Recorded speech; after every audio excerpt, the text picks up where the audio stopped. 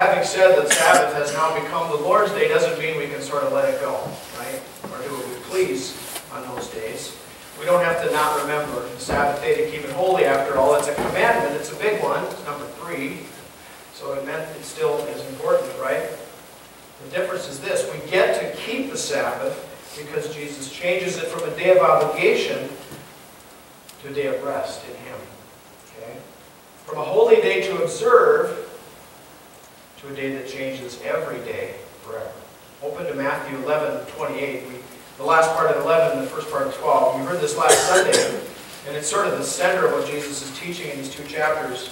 11:28, Jesus says, "Come to me, all you who are weary and burdened, and I will give you rest. Take my yoke upon you and learn from me, for I am gentle and humble in heart, and you will find rest for your souls. My yoke is easy and my burden is light." At that time, Jesus went through the grain fields on the Sabbath. His disciples were hungry and began to pick some heads of grain and to eat them. When the Pharisees saw this, they said to him, "Look, your disciples are doing what is unlawful on the Sabbath." He answered, "Well, haven't you read what David did? When he and his companions were hungry, he entered the house of God, and he and his companions ate the consecrated bread, which was not lawful for them to do, but only for the priests. Or haven't you read in the law that on the Sabbath the priests in the temple desecrate the day and yet are innocent? I tell you, one greater than the temple is here. If you had known what these words mean, I desire mercy, not sacrifice, you would have condemned. You would not have condemned the innocent. For the Son of Man is Lord of the Sabbath." Going on from that place, he went into their synagogue, and a man with a shriveled hand was there. Looking for a reason to accuse Jesus, they asked him, "Is it lawful to heal on the Sabbath?"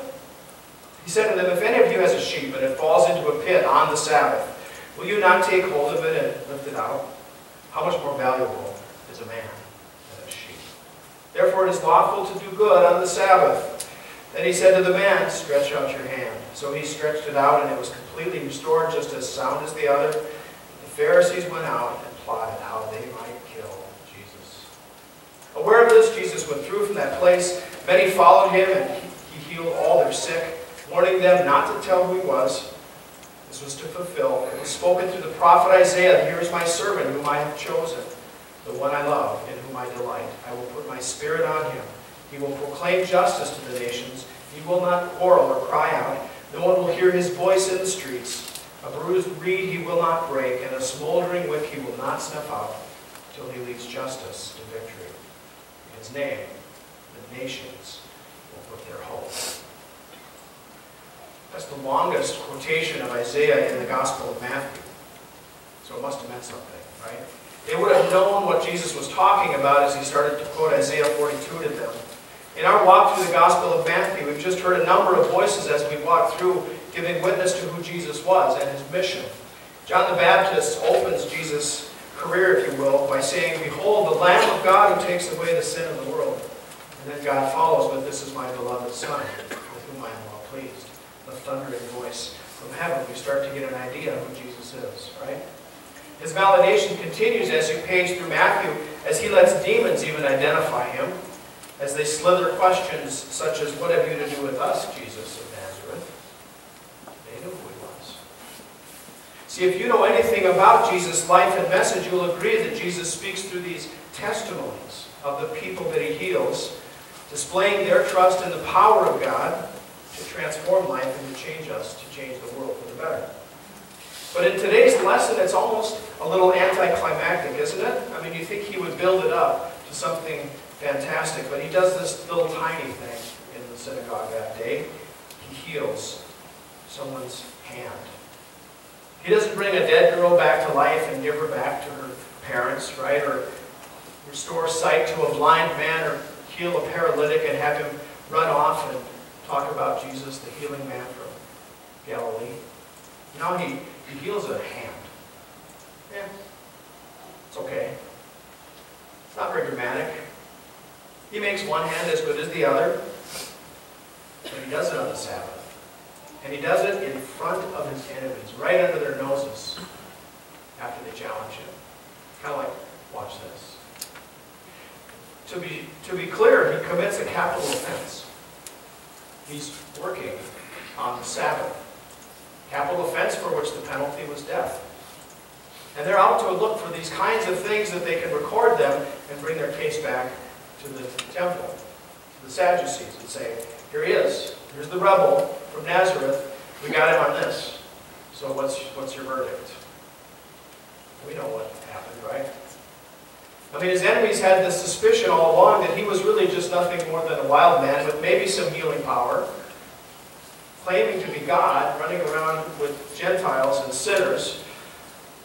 But it's exactly how Jesus planned it, that he would get in trouble with them, and that they would take notice. He heals the man's hand to make a point, if only just to make a point. I'm sure he appreciated the healing, but he was really as an illustration that day. And his point is this: God didn't make the rules to play some twisted game of gotcha. God didn't make rules to see which ones we would break so he could nail us. God made the rules because we're already broken. The world is already broken, is it not? Shattered? And no one knows better than God how to put us back together. God knows how we will break ourselves against his unbreakable law, and how we will need to be restored. Which is why he sends Jesus to break us free from the bondage to sin and death. So Jesus comes to put on display just how broken the rule makers were, those Pharisees in the temple, in the synagogue. Not just the rule makers, but the rules themselves got twisted and flipped so that the little ones became more important than the big ones. Commands with love at their basis had somehow lost significance to these little tiny kind of regulations that had a purpose, but they weren't the main thing.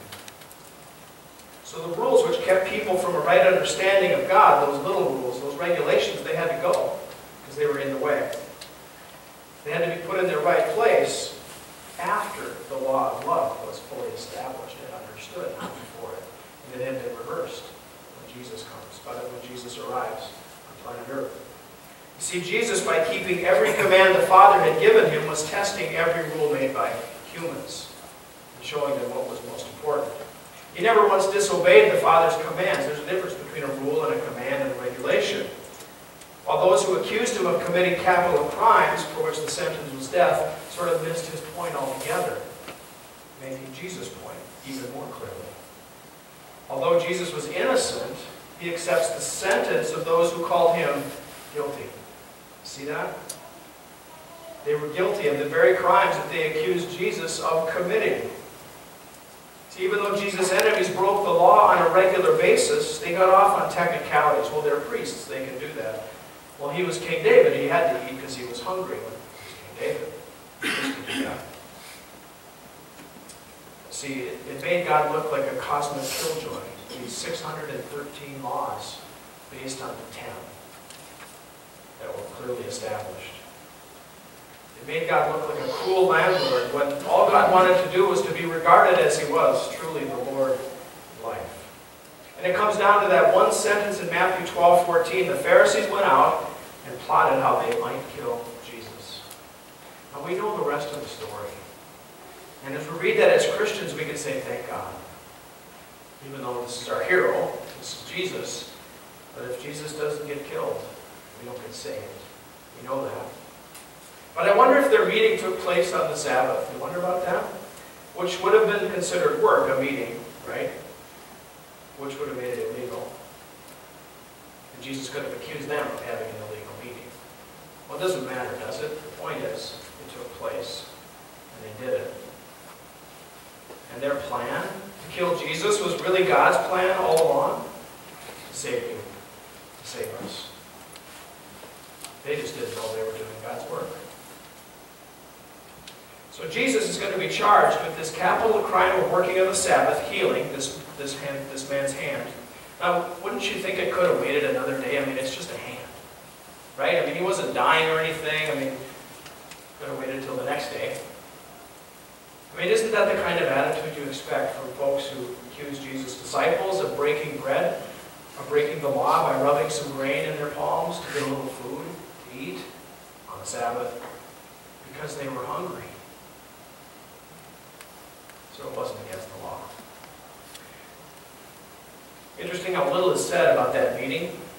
Chapter 12, verse 14. But it's everything. It leads to his crucifixion and death, which leads to his resurrection, which leads to new life, and his return for us. That little verse, chapter 12, 14, underline that.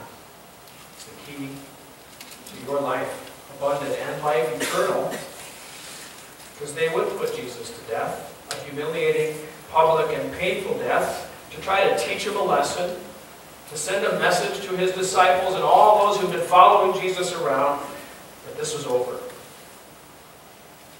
But what happened? Everything else had exploded, right? It did the very opposite they expected. It caused people to ask questions about what is right and who is God. See, Jesus came because his mission was not to sort of work with the holy things in the temple and the synagogue and the regulations and the food laws. And you know those if you read your Old Testament. His deal was to work with people. People were holy to Jesus. Relationships were holy and sacred. He is Lord of the Sabbath because he puts things in their right place and restores people to their right place before God. In a loving, dynamic, caring, and gentle relationship with the Savior, who will not so much as snuff out a candle that's almost out already, who won't even break off a reed, which is just like a weed, not even a twig. He won't break it off even though it's bent, because it might be able to be restored. Maybe that's you. Maybe your light is just about out. Maybe you're kind of bruised, and you're thinking, well, this is it. There's not much left. Why restore it? See, that's not God's plan. That's why this passage from Isaiah says he won't break it off. He will restore it. He will bring light to it. He will bring it to life again. Because God is patient, and God is loving, and God is gentle. And it was God's plan to show Jesus as the one who suffered for our sake, who endured anything and everything, from the ugliest to the bitterest, from the sad to the scared, to the confused. Even though the plans of Jesus' enemies were to think that if they just told this lie enough times, eventually people would believe it. And they tried. But it didn't work, did it? The truth prevailed because Jesus told the truth. You shall not live by bread alone, but by every word that comes from the mouth of God. See, it's not whether you come to church or not on Sunday, or not, or don't come to church on Sunday. It's whether you know the Lord of the Sabbath or not. Because if you know the Lord of the Sabbath, who is Jesus, there is no place you'd rather be than in God's house on Sabbath, on the Lord's Day, or Sunday, the day our Lord himself was raised from the dead. See, Sunday really never was our day in the first place. We just think it was, or is.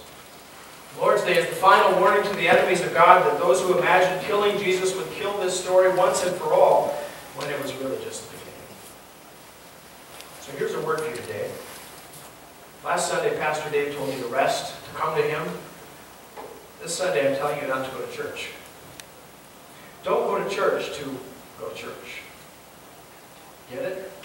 Because this isn't church. I mean, yeah, it's gathering, and we're here gathered. It's a good thing, and I hope you come back next week.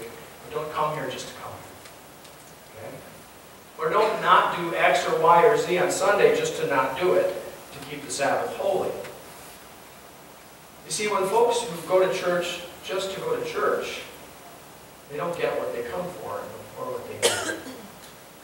Kind of like folks who never go to church to avoid God, they don't get it either, because they never come. This is church, your church. That's what I'm saying.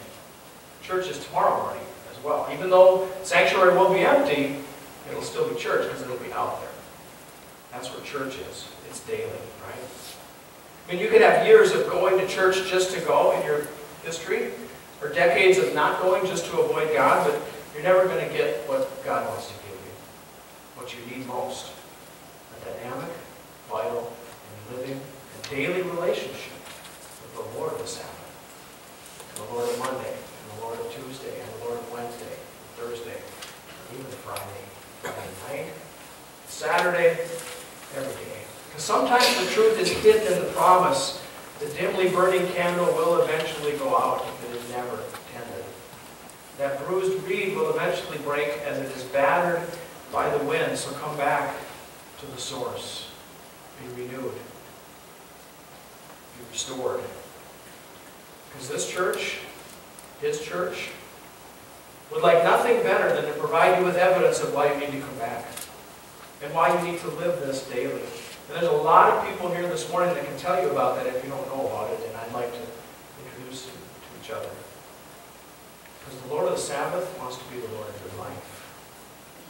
There's a difference. Your Monday morning quarterback, your all-day agenda on Tuesday, your teacher on Wednesday, your doctor on Thursday, your companion on Friday, your friend on Saturday, your champion on Sunday. That's the Lord of the Sabbath. He wants to be the Lord of your life. So this Lord's Day is not a day that God can use to sort of toss a wet blanket over the other 6 days of your life, right? And get you back to even. Or to take you on a guilt trip and say, boy, I'm glad you're here, because boy, you really messed up the last 6 days, or the last 12, or whatever number it is. Jesus is Lord of the Sabbath because He has come to conquer things that try to conquer you and break you. He's come to invite you to rest, to have rest for your soul. The yoke that is easy, the burden that is light, because it's already been lifted for you. He's already done the only lifting that He can do, and you can't. The burden of sin and death. And I can prove it, because I've got a church to introduce you to. See, Jesus gave a blind man his sight back that day and returned the gift of speech to those who couldn't speak. But He healed the hand of that one who one hand worked and one didn't. And I think He did it to put him back to work.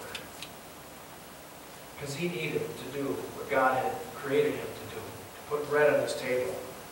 To live out his life in light of the Lord of the Sabbath. On Monday, Tuesday, and Wednesday, and the rest of the week. And the reason Jesus can demand such is to show mercy is because He's already shown sacrifice. That's the difference. The reason Jesus can require us to obey God's law is because He's already demonstrated God's love. And the reason Jesus heals is not so that we might try to prove who God is by responding, but to prove what He has already done. Let's pray. God, You have come, You have healed, You have demonstrated, You have witnessed. And so now make us Your followers. Monday through Saturday through Sunday. Every day of the week is Your day. You are the Lord of the Sabbath. Let You be the Lord of our lives. That we may serve You, and love You, and follow You until You return. In Jesus' name.